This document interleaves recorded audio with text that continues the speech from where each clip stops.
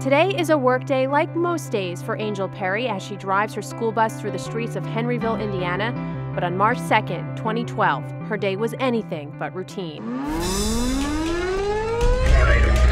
Tornado on the ground,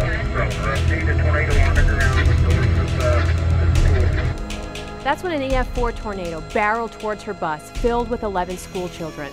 Ironically, all were headed home early to beat the threat of severe weather. There's a tornado right there, guys. Look, the metal cloud. I took a moment and prayed and headed back to the school, which I thought would be the safest spot for us and the children.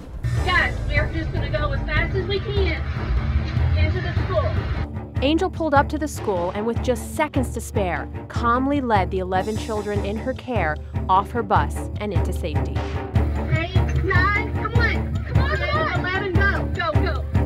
Approximately 45 seconds to a minute after she got all the kids in the school and in the safe location, the first wave of winds and damage occurred. Angel joined almost 40 others inside who sheltered safely as the tornado tore through the school.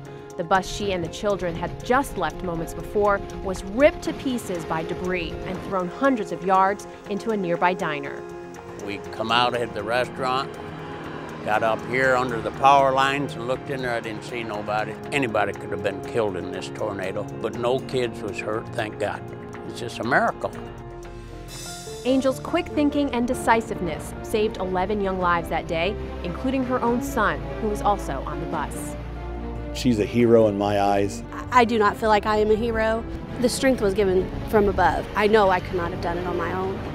She didn't think she did anything that was worth recognizing, and she did, because she saved every one of those kids' lives.